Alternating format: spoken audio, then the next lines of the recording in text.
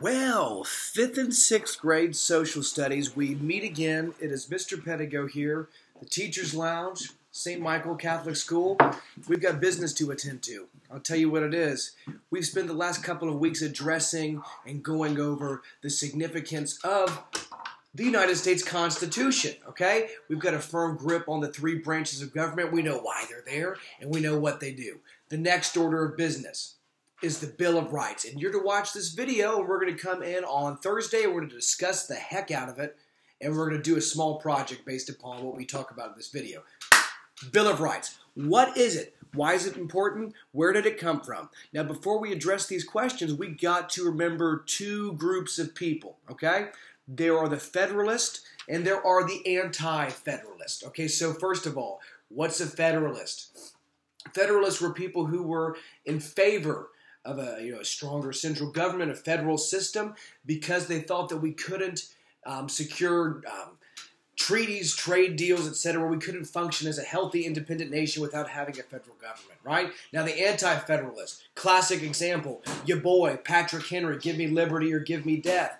Remember, these people broke away from England, right? They were really very concerned with their individual liberties being taken away. And they're like, listen, if we're going to make a government, dude, we got to make sure that our individual liberties and rights as human beings are kept, preserved, okay?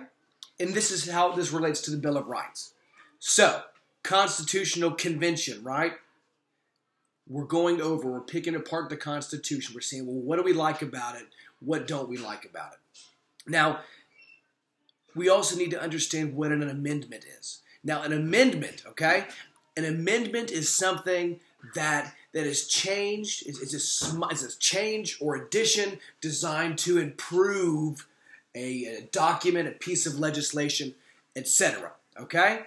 So you have these anti-federalists at the Constitutional Convention. They're like, listen, I'm vibing with you, but in order to ratify this, to approve it and put it into place, we need to make some changes to improve it. We need to make some amendments to it, okay? Now, the guy who's at the forefront of this is none other than the fourth president of the United States, James Madison, okay? Now, James Madison's like, listen, check this out. We got to put some amendments in here that are going to preserve our rights. Because guess what? James Madison, he's an anti-federalist like Patrick Henry. And so they know that there's going to be a new government put in place through the Constitution. But Madison and these anti-federalists are like, listen, if we're going to help you pass this, if we're going to help approve and ratify this, then first, we got to make sure that our freedoms are protected through amendments, okay? Now, there's a lot of amendments to the United States Constitution. It can be amended. It's still being amended. But the Bill of Rights, write this down, make a mental note of it, or write it on an index card. The Bill of Rights is the first 10 amendments to the United States Constitution, okay? Now, check this out. The Bill of Rights. We need to get a grip on why this is important. Why do we look at these first 10 amendments and like, this is important to us? We need to get it. I want you guys to be contemplating this. So, to recap, so far, Constitutional Convention. The Anti-Federalists see that a federal government, which we are now very well versed in the understanding of, for studying the Constitution, we get it. So that's our government. Now, the Anti-Federalists say we want to protect our individual rights under this government. The way they do that is they say we're going to put amendments. That's minor changes to improve something. The first 10 of these amendments to the Constitution are the Bill of Rights. Get into them. We're going to get into them really quick, okay? Number 1, freedom of speech. You see how freedom of speech is pretty darn important, okay? If what you're allowed to say, as a human being is compromised, and if there's a governor put on that, that's limiting your individual rights as a human being. And also, the Anti-Federalists were interested in making sure that that's a protected freedom because we got to be able to say things about our government, right? You could get in so much trouble back in the times of when we were colonies, speaking out against the British government, man. Think about North Korea right now. Man, You can't be like on Twitter, you know, in North Korea, like, you know, man, Kim Jong-un is not my favorite. No. So, Bill of Rights, it's important. Number 1, freedom of speech, protected. Number 2, well-regulated militia and the right to bear arms shall not be infringed upon. Infringed means, you know, hampered, changed, tried to stifle something. So your right to bear arms, right to have guns and own guns, that sort of thing, that shouldn't be unjustly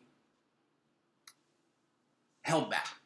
Okay, number 3, no unlawful forced quartering of soldiers. Dude, check this out. When we were studying the American Revolution, remember there were British soldiers coming in and sleeping in people's houses. They're taking, you know, using their stuff, their foods and stuff. That's not cool. You can't do that. Unlawful forced quartering means staying at a place. Nuh-uh. No, not gonna fly. Okay, number 4.